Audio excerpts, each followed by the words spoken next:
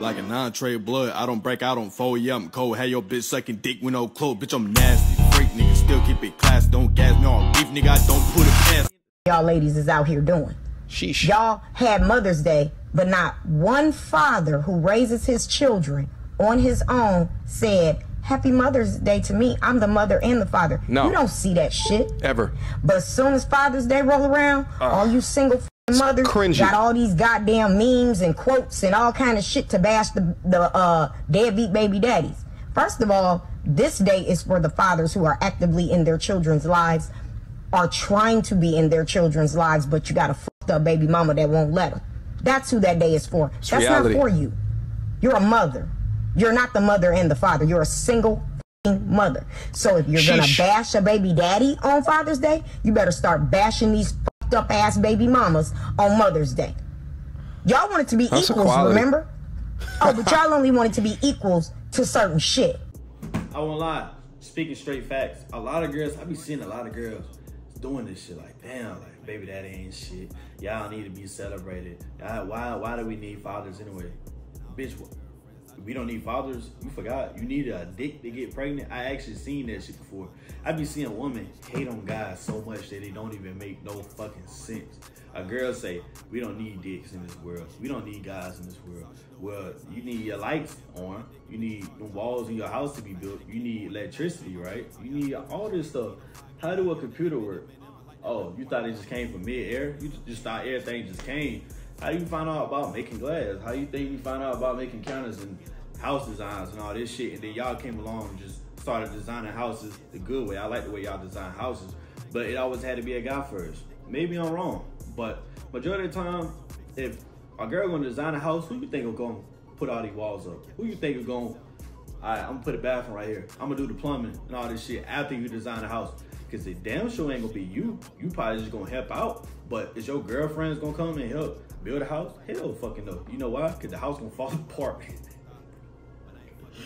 The house gonna fall apart because you're gonna be too egotistical where it's just gonna be like, girl, I got this, I don't need a man, I don't need a man. And then the house ended up falling apart. I seen one time a girl said on TikTok, you know, their car broke down, so they needed a jump. And she was like, I don't need a man, we don't need a man for this.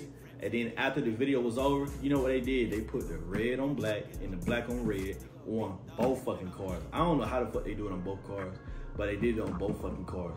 They was that egotistical where they didn't even want to search this shit up. They just wanted to do it on their own. Cause a guy, we gonna search this shit up. A DIY,